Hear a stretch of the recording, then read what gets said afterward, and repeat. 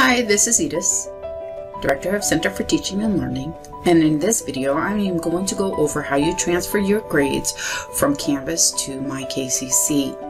We do this 2 times a term, once during the midterm and then during finals week. When you're in your course, navigate to your grades. Slide all the way over until you get to the final column of your grades. Your totals here is what the total is for the course for your students. If you haven't already, log into MyKCC using your ID number at students.clamacc.edu. Click on Grade Entry. Your courses will show up as a list here. Click on the course that you are going to be entering the grades for. In the midterm grade, select the drop-down box and select the grade that corresponds to the grade that the student has received within the course. We do use an A through F model.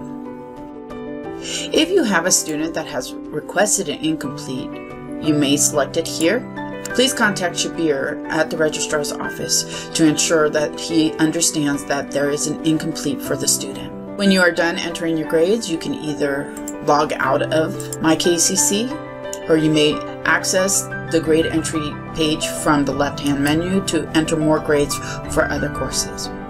If you have any other questions, comments, or concerns, please feel free to contact the Center for Teaching and Learning at ctl@clamacc.edu. You may also call us at 541-880-2374, or you can send us a support case at ctlsupport@clamacc.edu. Thank you.